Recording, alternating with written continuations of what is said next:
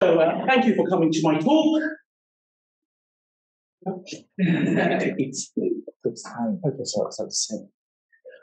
So a bit about myself. I'm a senior data scientist at NHS England, and even though I do work for the NHS, I have no medical qualifications. I used to do maths for a living, so I have no sense of reality.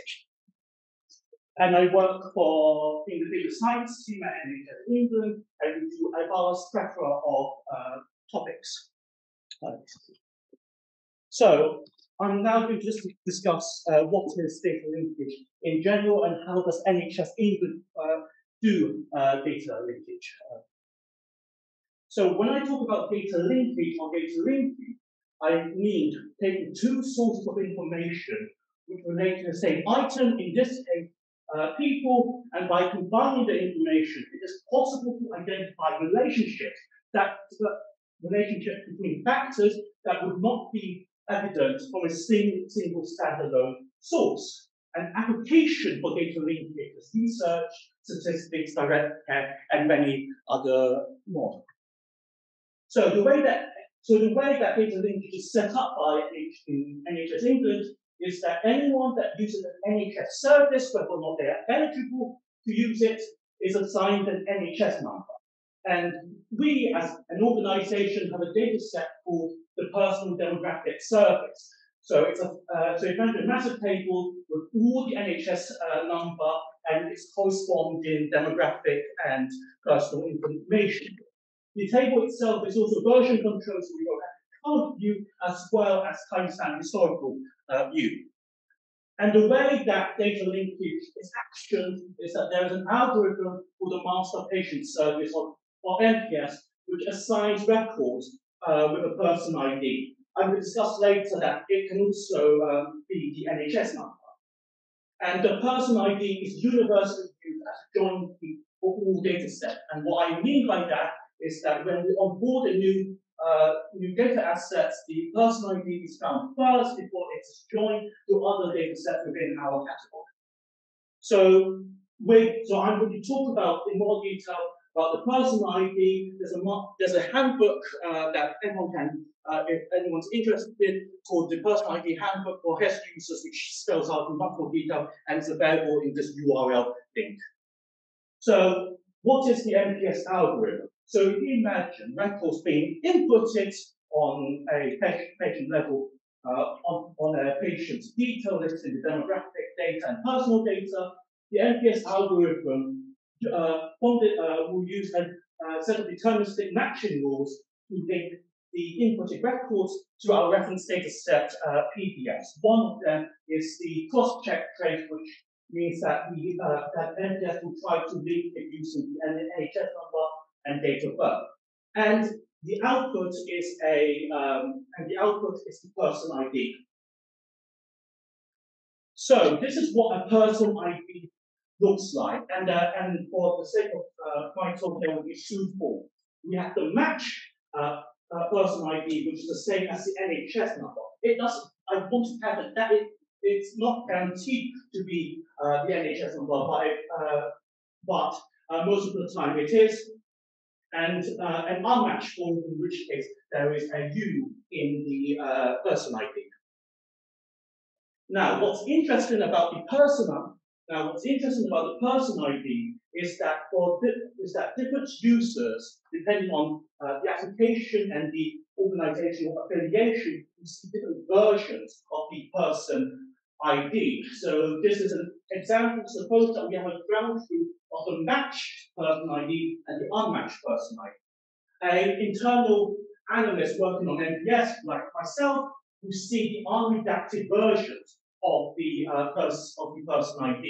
However, an external researcher, such as a university postdoc, will only see a pseudonymized version of it. Now, with the pseudonymized version, you can use it to join it with other data sets, or you can find the frequency of this person ID within your data set. But if you notice, the metadata of the match status is lost within the pseudonymization process. And we believe that this is a problem. And to demonstrate it, I'm going to present you a case study involved in the hospital episode statistics.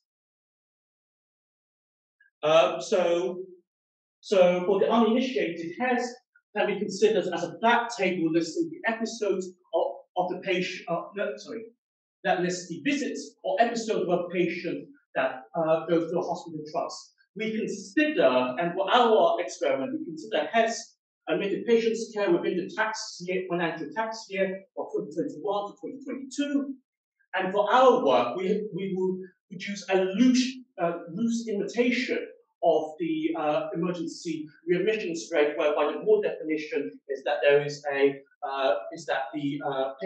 patient is readmitted to hospital within 30 days of the most recent discharge.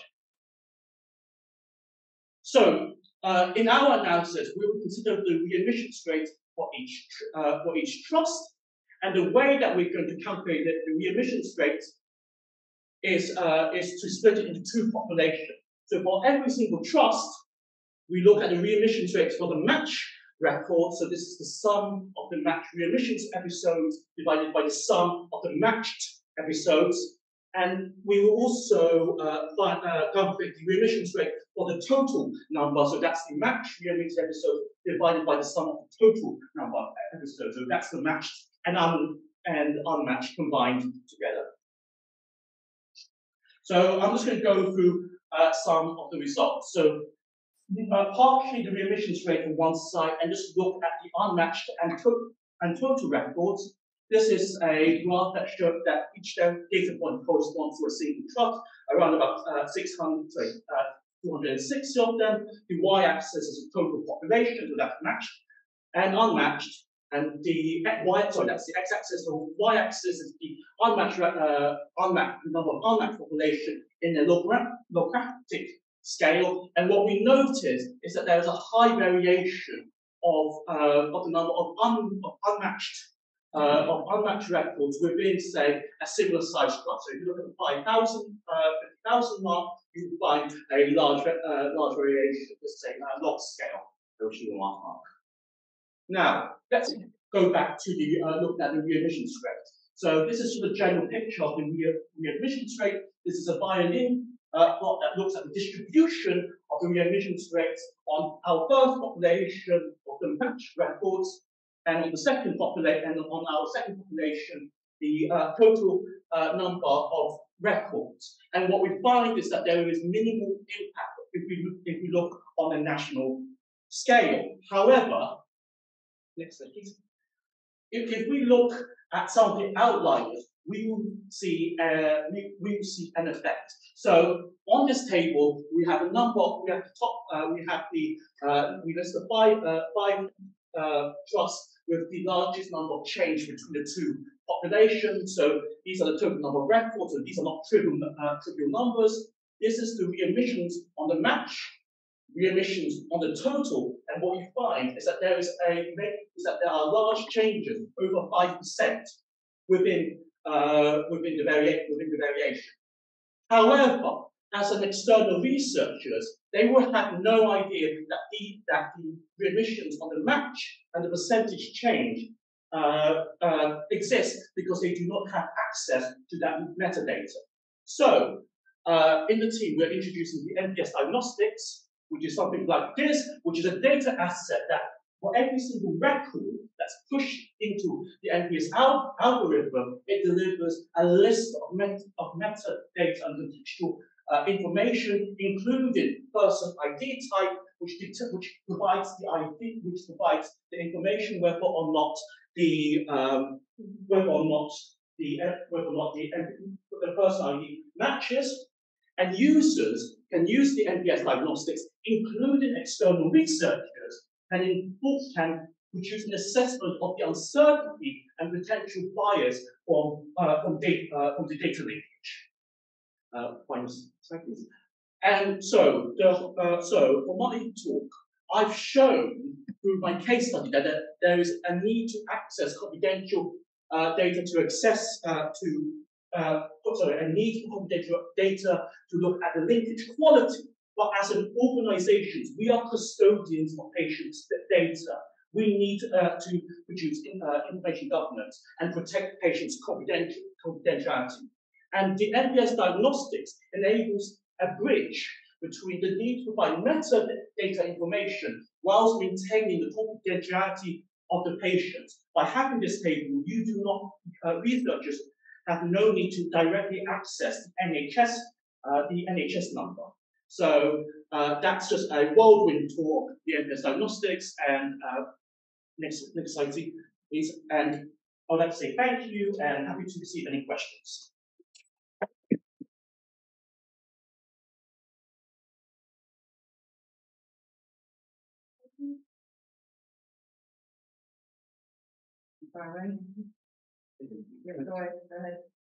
Cool. So, obviously, it's really great work. Awesome.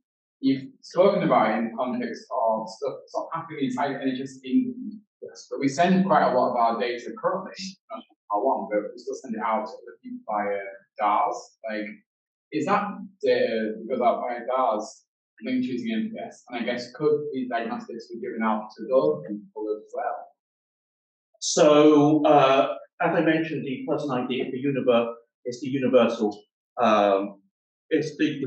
identifier. So if we look at HES, previously in HES, it used to be the universal identifier would be the HES ID. Now that's been replaced by the person ID, and you can look at the website to see the mappings between the HES ID and the person ID. So so in the future, the person ID will be used to as the universal identifier, and that we have submitted a complicated form in order to make sure that such information is available for external researchers. It won't be locked up somewhere in a cellar at NHS England. Okay, I guess number 6 on research, it could be our colleagues here, yes, people that access. Yeah. Fine. Thank you. Any more questions? How did you decide what fields to include in this? Because you're trying to serve users that don't know that it's So there is a degree of practicality and necessity. So in terms of practicality, there is a limit to what kind of data that we can provide if we want to, because we're planning to do this retrospectively. This goes back to the 1980s. In order to get a detailed metadata, we will need to pump 5 billion records into NPS again. That takes several months. So it's practicality, but it's also necessity. So in our work, we've spoken to a wide range of stakeholders. I think Mia will take credit for all of that work. Internal researchers, external researchers, charities, in order to get what we need, and it's just a balancing act of necessity and practicality.